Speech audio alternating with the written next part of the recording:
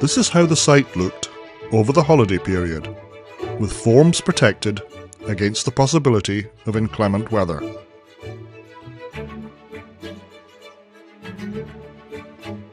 The first order of business on return to work appeared to be the removal of spoil.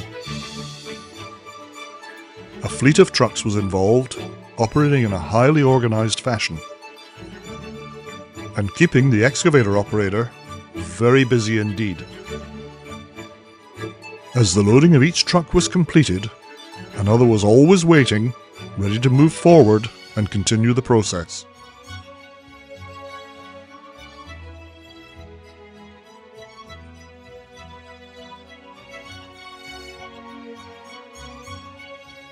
The forms protected over the holidays were rapidly filling with reinforcing rod.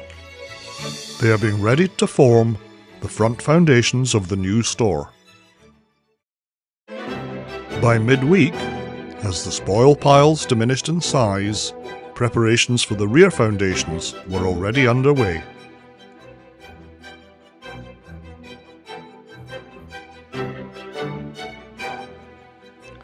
There's a lot of gravel to be pushed, rolled and compacted. Meanwhile, across the site, ironworkers are busy fabricating the reinforcing cages that will go inside the forms. But the day's highlight must be the introduction of the first concrete for the front foundation line. A big concrete pour is always a team effort, demanding close coordination and some skill. Concrete waits for no one, and everything must be just right.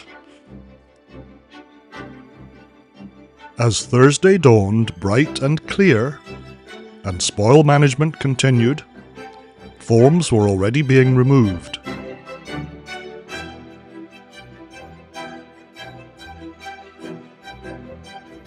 The work of fabricating rebar cages also continued on site. The removal of spoil brings the opportunity to introduce infill that will go towards the structure of the new store. Friday presented another opportunity to remove some of the spoil. But note the work in the background. A familiar figure was engaged with others in delivering gravel. And that gravel was being graded, rolled and compacted along the rear foundations and the floor of the store. Along the line of the front foundations, absolutely no time was being lost in preparing the forms for the next level of concrete pour. Throughout the day, the work of removing the spoil continued.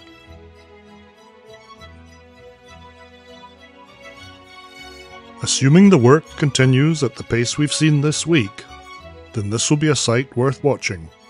Thanks for watching, and please consider subscribing to receive regular updates.